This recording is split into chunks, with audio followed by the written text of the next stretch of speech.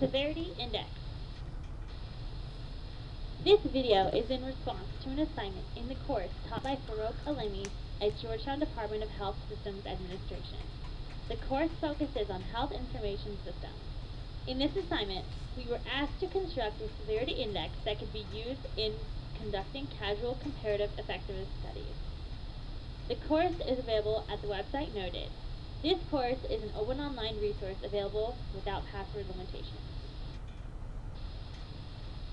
10 patients and their relative diagnoses were noted in the data provided for us. The conditions that are documented include myocardial infarction, congestive heart failure, hypertension, diabetes, and alcohol use. Length of stay is recorded for each case. Take, for example, case 3. Patient 3 was noted for having a first diagnosis of MI, a second diagnosis of CHF, and a third diagnosis of diabetes.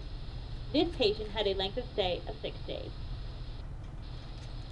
The data indicates the conditions that each patient may or may not have. Each time a number 1 is listed in a column, that condition was present in the patient's diagnosis. Every time a 0 is indicated, that condition was absent from the diagnosis. On the far left column is the length of stay per case. Using Microsoft Excel 2007, we performed a regression analysis using the Analysis Tool Pack.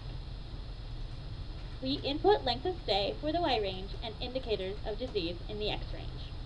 On this slide, we can see the coefficient column, which is the severity of disease. We standardize the coefficients to range from 0 to 1. 1 indicates the most severe disease, which was found to be CHF.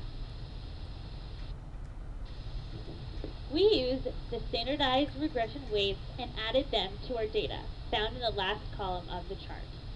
To find overall severity, we used a multiplicative utility model to score the severity of each case.